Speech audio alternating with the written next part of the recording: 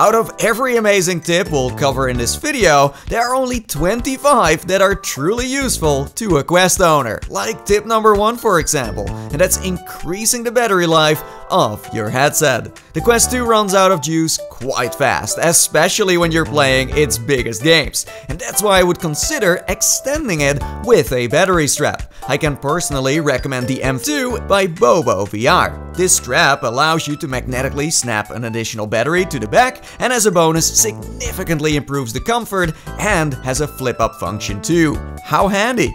That said, tip number 2 is all about spiders. Ooh, yes, this might sound ridiculous, but there have been folks out there who found spiders in their headsets, with the most famous example being that of YouTuber Markiplier. As long as you don't live in Australia, I don't think you have to worry you're going to find one inside your headset that will eat out your eyeballs, but I would still check every nook and cranny before putting it on. Tip number 3 lets you share your games with friends and family. So let's say you have friends and family coming over and want to show them what you see inside the headset, then you can choose to stream your gameplay to a mobile phone or computer.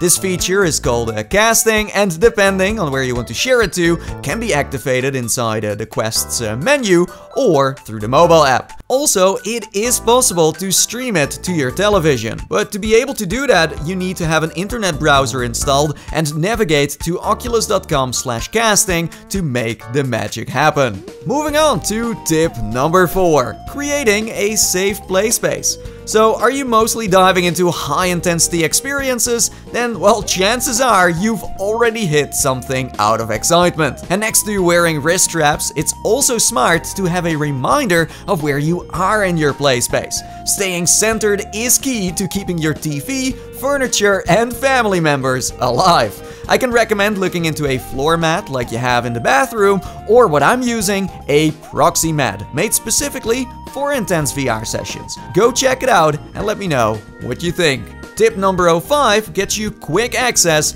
to the real world. So what's cool is that you can double tap the side of your headset to quickly turn on pass-through. Just double tap again when you want to return to glorious virtual reality. Easy peasy.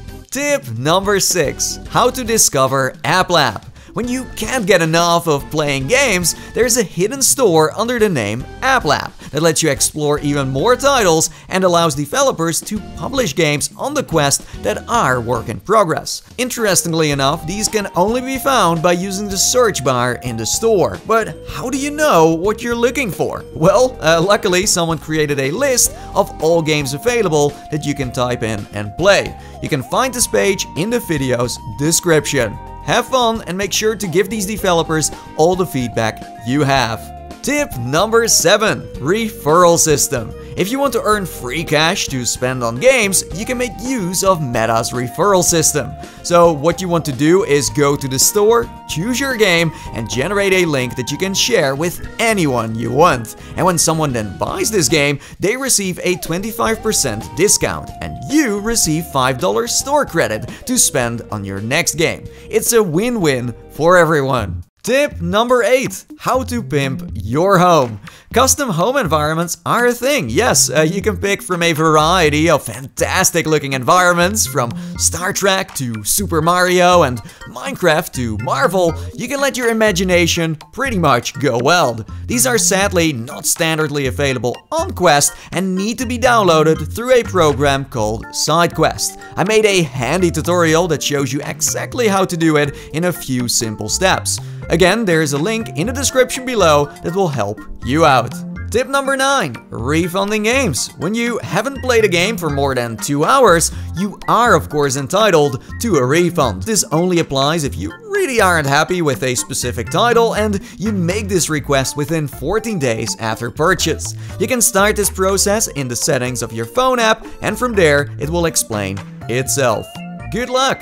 Tip number 10, how to capture your favorite moments. Want to take a short video or quickly take a screenshot? Then all you have to do is hold the Meta/Oculus button on your right controller, followed up with pressing the trigger. This is super handy for when you want to keep playing, and while doing so, capturing the most action-packed moments. After you're done, you can select them on your phone and upload them straight to social media. Tip number 11, Achievement Hunter. So for the real completionists out there, each game has its own achievements. You can even compare yours to others to find out how you're doing. These can be found by selecting your preferred title in your library, and clicking on achievements will get you there. Or you can just use the phone app instead. It's totally up to you.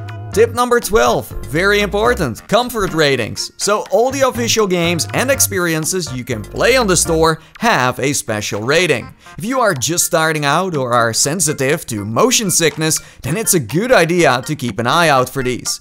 As you can see, there are 4 ratings in total, and depending on which one you can handle, you can make a wise purchase. To find this, you open the store page of the game you're interested in, and by going to details, you will be able to figure out if it's on your level or not. Tip number 13, play PC VR games. So when you own a fast computer or laptop, you can connect it to your Quest and play PC VR games wirelessly. This feature is known as AirLink and can be turned on in the headset's settings. It's amazing what you can play on it, and definitely lets you experience the cutting edge of gaming. Not that long ago, I created a guide that tells you exactly how to set it up. A link to that can be found in the description as well. Tip number 14, customize your personal appearance. If you want, you can customize your Quest avatar with a bunch of different outfits, from well-known brands and so much more. Some are free and others paid, but there is definitely something unique for everyone to wear. So go wild and see what crazy outfit you can come up with. Tip number 15, how to remotely party up. When you are on your way home and want to play a game with a friend soon after, you can set up a party up front. In the mobile app, tap on the person you want to invite and select the title you want to dive into. After they accepted your request, the game will automatically generate a party for you. Voila! Tip number 16, cloud gaming. When you have Xbox Game Pass, you can play your favorite titles on your Quest by just streaming them to the headset from the cloud. All you gotta do is connect your controller over Bluetooth and then start jumping into the best of the best this subscription has to offer. Welcome to the future. Okay, let's move on to tip number 17, multitasking. On Quest, you can start out with just one screen in front of you, but you can drag and drop any app to your left and right to have a nice overview of everything you love to keep an eye on. Tip number 18, how to clean your lenses. So this is an absolute classic. I see lots of folks who make the mistake to clean their lenses with a paper towel or even shirt. Trust me, this does more harm than good, so always use a lens wipe instead. Tip number 19 lets you take your phone inside VR. So personally, I find this tip immersion breaking, but if you want, you can bring your phone's notifications into the headset. So this can be useful for when you receive a text message or are being called outside of VR. You can enable this in the Devices tab on mobile. Tip number 20, how to enable nighttime. If you got sensitive eyes like me, it can help to turn down the brightness, but also to activate a night mode, which unlocks a nice quiet tint that overlays every game you play. I mostly use this during late hours, right before I go to bed, to give my eyes some space to breathe. Tip number 21. Voice control. Next to navigating your headset with controllers or hand tracking, you can also choose to use your voice. You can ask it to launch a game or go to a certain page. You can turn this on in the main settings of your Quest, and it's worth mentioning that currently it's only available in North America. So tip number 22 is all about a human's favorite hobby, and that is of course working out. Yes, so if you want to get healthier, then you can count your steps and calories while playing your games in VR. So to start tracking these, all you have to do is dive into the MetaQuest Move app, and will then give you all the information you need. You got this. Challenge accepted. Tip number 23, Space Sense. So this is a forgotten feature that allows you to see outlines of people, animals and things around your play space to increase awareness of what's directly in front of you.